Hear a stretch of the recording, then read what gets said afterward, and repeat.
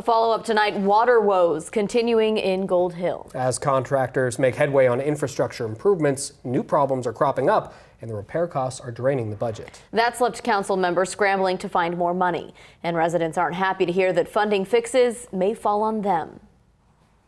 We do need to talk, so if it's not going to be today, we need to know when. A handful of Gold Hill residents came to a special meeting of the City Council in hopes of addressing their concerns of what they call a lack of communication. I had to find out about the boil order on social media. As well as rising water rates. That's one of our concerns. I understand. We're already above what we can afford. That's true, we absolutely are. The council is considering raising rates as they try to grapple with failing infrastructure that is 70 to 80 years old. The sewer lines and the water lines are too close together. Consequently, a recent sewer project aimed at making some of those improvements has caused a ripple effect of water main breaks and boil water advisories that's causing headaches for residents. Is there funds to find?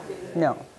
We have not done due diligence with regard to operations and repairs, and money has not been set aside. We're having to do that now, and there's a lot of unhappy reaction from the community, and I don't blame them. The people that live here now get to pay for what hasn't been done for the last 30 years, and that's not right. Cliff Mead says poor planning by previous city leadership means residents will have to take the hit, though the city says they're exploring all options. We're looking to get some help from the feds and the state.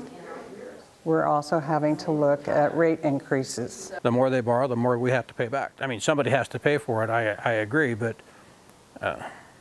somebody's got to be held accountable. I don't know why it's us now. Who do you think should be held accountable? I think the city should be held accountable. They're the ones who allowed this to happen. The public can weigh in on the recent water issues at the next council meeting on November 7th. As for the current safety of the water, there is still bottled water available at City Hall in the case of another boil water advisory. But the city says all of the water tests taken so far have come back negative for anything. As for the cloudiness or unusual look of the water that was seen in pictures, we went to the folks at Southern Oregon Water Technology. The cloudiness in the water is air. With plastic caps, you have static charge. So plastic is going to retain those bubbles where glass is not. Bunker says flushing your lines is the best way to get air out, but she says when you have an entire system shut down, it can take thousands of gallons of water moving through the system to get all of the air out.